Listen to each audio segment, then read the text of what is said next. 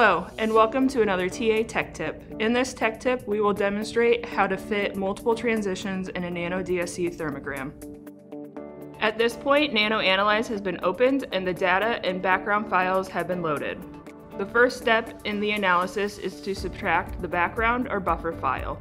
This is done by dragging and dropping the file into the scan blank box. Next, the data can be normalized into molar heat capacity units or by mass via the drop-down menu. Any changes that are made to the concentration or molecular weight can also be done at this time.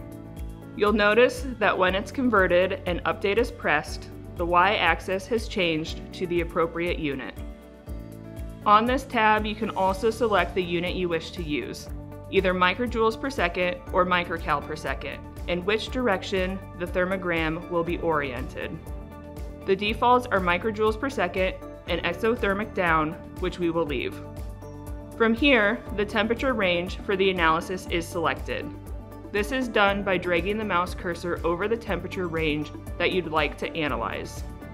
Now that the data conversion tab selections have been completed, the next step involves proceeding to the baseline tab. In the baseline tab, click the Add Baseline icon and then select Polynomial. Next, drag the mouse cursor to create a polynomial baseline region. The default will be to add a fourth order polynomial. To best draw the baseline, it is recommended to use the Add Region to Include in the Polynomial Fit icon. Once selected, click and drag a section of the pre-transition baseline and then the post-transition baseline. If the baseline returns to 0 between transitions, this region can also be added, as in this example here. If needed, the baseline can be manually adjusted by moving the nodes. The order of the polynomial can also be changed via the drop-down menu in order to best fit the data set. Once the correct baseline has been applied, the delta H calorimetric, delta S, and Tmax can be used as reported. To deconvolute and model the individual transitions, one will want to proceed to the Modeling tab.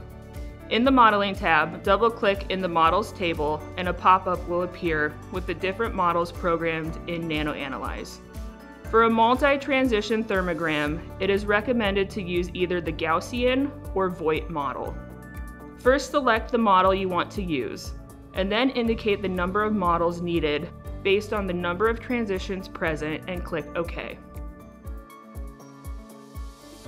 From here, we can press the play button, or to help speed up the fitting process, click the TM region for each transition. Once the TM regions have been added, click the play button to allow the software to fit the data. Now that the data has been fitted, it can be exported and shared. In this tech tip, we learned how to fit multiple transitions in a Nano DSC thermogram.